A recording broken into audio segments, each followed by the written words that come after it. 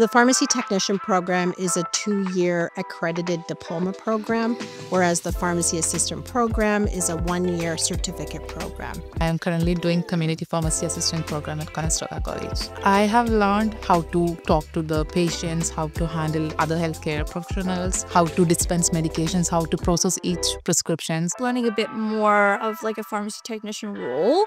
Now I feel I have more options. Like I get to pick and choose kind of where my path is going to go. We do have state-of-the-art laboratories. We have a lot of pieces of equipment that most pharmacies in Rio that don't have. Field placements, those are really important things. It's an incredible recruitment opportunity for the pharmacy, and it's an incredible opportunity for that student to really get a foothold in the industry. The most rewarding part is at the end of the day, realizing that I'm building a career which can make a difference in someone's life.